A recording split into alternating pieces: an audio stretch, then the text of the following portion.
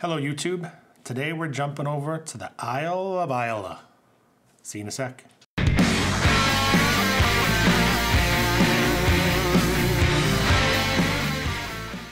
Hello YouTube and welcome back to Happy Hour. Today we are going to jump over to Islay and do another Scotch whiskey review. One of my favorites.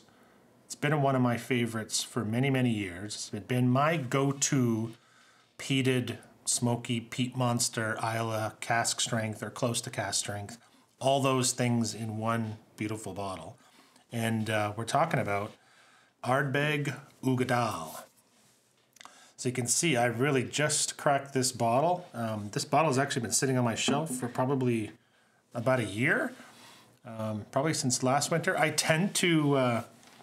I don't drink peated whiskeys solely when the weather gets cold, but I tend to favor them when the weather gets a little bit colder. So I feel like I kind of revisit this bottle or a bottle like this every year around this time.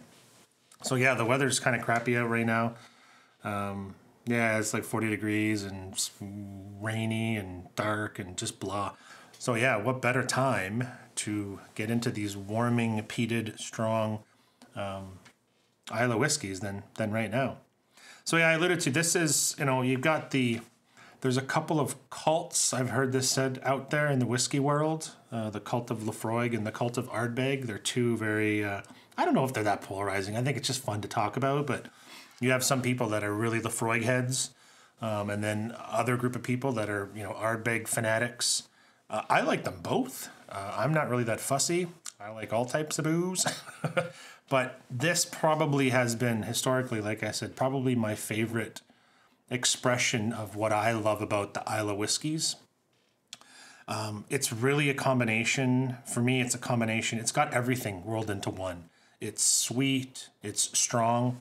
Let's probably jump into that. It's 54.2%. So it's a strong. It's warming without the peat and all the characteristics. It's quite hot to begin with.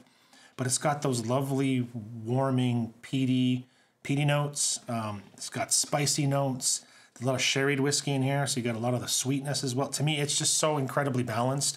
When I might have been my first Islay whiskey that I had, and I kind of ruined myself. I kind of ruined it for me. I don't want to say that I don't like other ones. Like I said, like a Laphroaig 10 or even Ardbeg 10.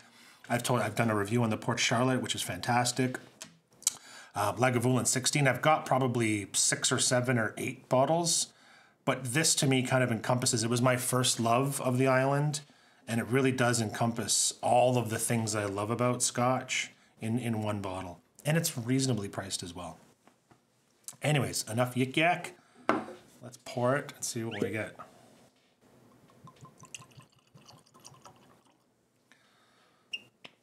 All right. So Ardbeg Uigeadail. It's a beautiful color. Oh man. Yeah, it's just... So, we got two types of people, I guess. People that have tried Islay whiskeys and know exactly what I'm talking about, and people who haven't. And until you have, it's really hard to describe. It's really hard to describe some of these smells and these tastes that you get in a way that doesn't sound off-putting. I talk about, rubber. I get like Band-Aid, like that kind of plasticky, chemically Band-Aid smell.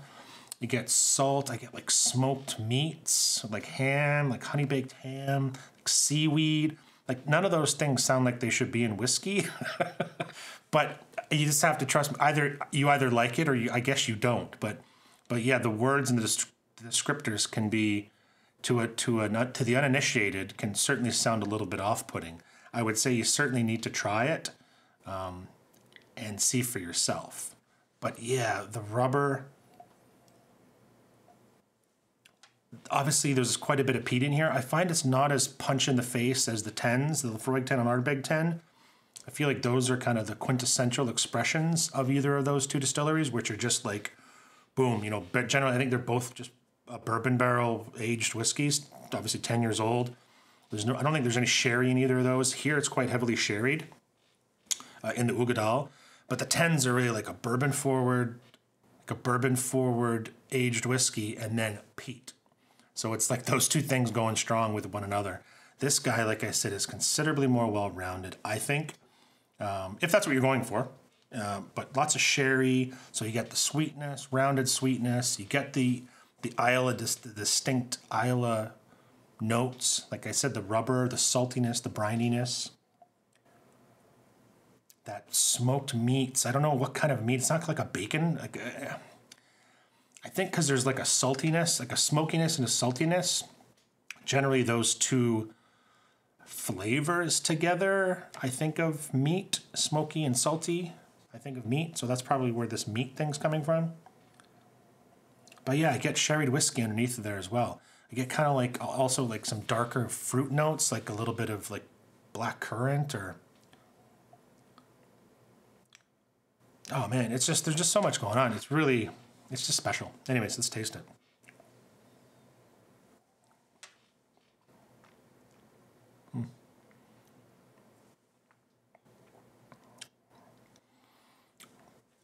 Oh man, it's so good. It's so good. It tastes thick, like the mouth. There's tons of oils in here. So the mouth coating, the mouth feel is amazing. It coats the mouth completely. It's not thin. It's syrupy. And to be honest with you, everything that I get on the nose, I get on the taste, with even a little bit more sweetness. So I get kind of a black currant, kind of some darker fruits. I get a little bit of peat. I know there's a lot of peat in here, but the peat's not overwhelming. I get that sherried whiskey. I just think it balances so well that really, to me, nothing is overpowered. There's a lot of strong notes, strong flavors in here, but not any of them aren't, not any individual or any one of them don't seem to be overpowering the others, which is obviously a mark of a pretty well-rounded whiskey. So that's why I love it. To my taste, it's kind of, to me, it's a perfect Islay whiskey. The only thing it doesn't have is an age statement, but I don't know that I really care about that so much. Again, I've said this before. Yeah, I love age statements. They're a mark of quality. You know exactly what you're getting. But really, at the end of it, it's what's in the glass and what it tastes like. And this is fantastic. Price is another thing. It's $80. Now, I know $80 is kind of steep for a bottle of whiskey, but I think for what you're getting, the uniqueness and the well-roundedness, and again, 54%, it's a pretty good deal. I think it's a fair price for me. I have no problem. I'll always have a bottle of this on my shelf. I think it's like I said many times already. To me, this is the epitome of what I like in Islay whiskeys. Also, at 54%, I generally don't add water to this. Let me have another taste.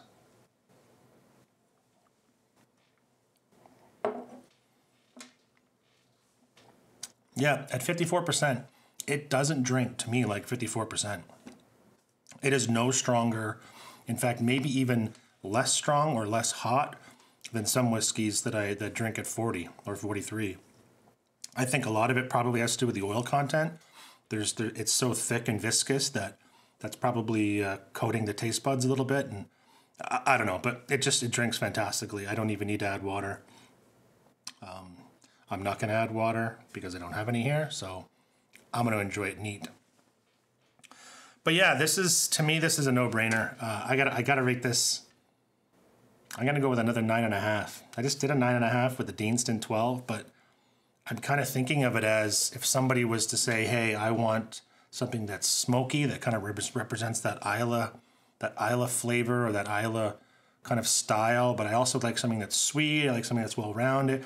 To me, this is the first thing that pops in my mind. It's got all of those things in spades, and it's relatively affordable. It's not, it's not some crazy $600 bottle that you got to go hunt down on the gray market. It's pretty much available everywhere, as far as I know. I've never had a problem getting it. I think if your store sells Ardbeg, then they probably have this, or they can at least get it. But yeah, it's a 9.5 out of 10. So it sucks outside. We're gonna go out for dinner in a little bit, and I'm gonna drink some more whiskeys. I have no idea what, but we'll see. Thanks for watching Happy Hour. Stay warm. Cheers.